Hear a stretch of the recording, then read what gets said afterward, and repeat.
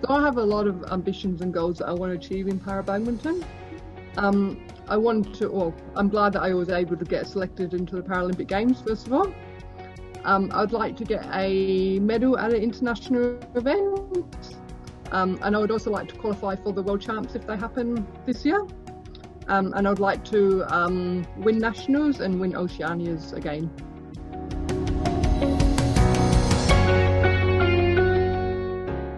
This was actually a really hard question to answer.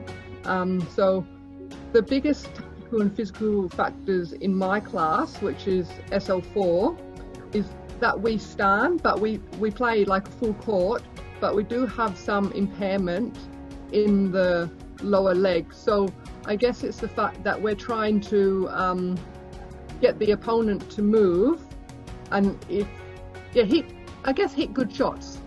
That's the main thing in our games, that we have to hit good shots. So we're making the opponent move, but it might mean that we don't have to move as much, or that we know where the shadow is going, so we can step in and either kill the shot or drop the shot. Yeah. In standing, there's 4 categories. So there's short stature, so they play the full court, and obviously with them they are a lot faster, but their smashes wouldn't go down as far because they wouldn't be able to get the angle on the smash. And then you've got SL3, which plays half a court.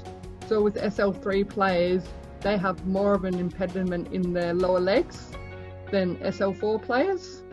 So with them, you'd have to have a lot of more endurance, because a lot of their rallies can last 50 to 100 shots, because they've got such a small court space that they're working with.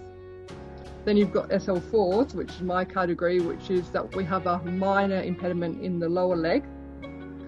And so we play full court, and that's why you need to make sure you hit good shots in ours as well.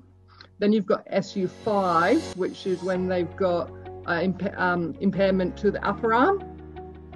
So they've got full range of their legs. So their difference is, I guess, serving might be a bit different. So they might use one hand to serve the shadow, or they might put the shadow on their stump to serve it and then they let go. So they might also have some balance issues if they can't put their other hand up to balance when they're doing a clear or a drop. And then you've got the wheelchair categories, which is obviously harder because they're in a wheelchair and they have to conquer the different movements in the wheelchair, but they also play in half a court as well. And there's lots of endurance as well. So hopefully that's sort of giving you an insight into the different categories.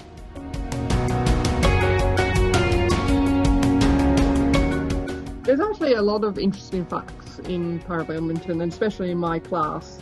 Yeah. So my class, there's such a large range of scope of disabilities.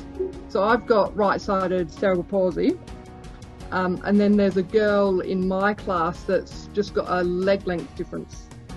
So as a person with cerebral palsy, I have a weakness in my right side. So I'm going against somebody who, has a leg length difference. And in badminton, that's not a large disability because you're supposed to be on your toes.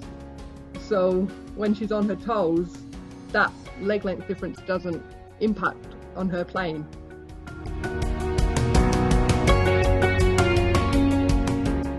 Oh, the short statures, the short statures are amazing to watch. They dive and they jump smash, and it's really cool to watch the short statures because they actually train to land. So when they dive, they actually have to train to land safely and dive safely, so then they can get back up quickly and retrieve the next shadow.